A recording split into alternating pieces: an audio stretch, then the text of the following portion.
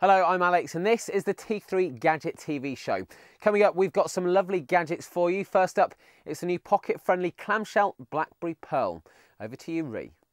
RIM have found a new Pearl in their Blackberry shell, and it's this, which is the Pearl 8220 smartphone. As you can tell, they're taking a bit of a diversion in terms of their design, and this is the first flip that RIM have brought to market. First look with the design is pretty nifty. They're using the short type that you get on the 8130, so you get the two letters instead of the full QWERTY that you get on a curve.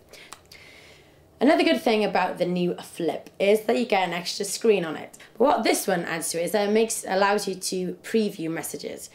In terms of functionality, BlackBerry are really shouting about their multimedia at the moment. There's multimedia on here and it's much improved from the likes of the 8130. So you're going to get video on there, you're going to get camera on there, and the size of the screen and also the quality of the screen is perfect for watching videos. Even though they doubled the memory from the previous Pearls, which was at 64 megabytes to 128, it's still not quite enough. But luckily enough, they give you a 1GB micro SD card in the box. This has actually also got inbuilt Wi-Fi, unlike the BlackBerry Storm, which lacks that.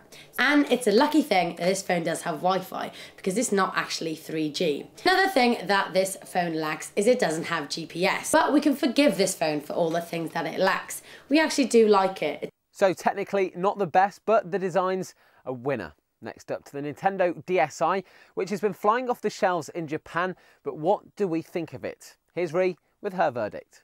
Yes, it is the new Nintendo DSi. The upgraded from this old one, which is the Nintendo DS. More of a refresh rather than a revamp. So first look, they look pretty similar, but the new thinner DSi is 2.6mm thinner, and also flip it open and the screen here is actually 3.25 inches in size, so adding 0.25 of an inch to its bigger brother.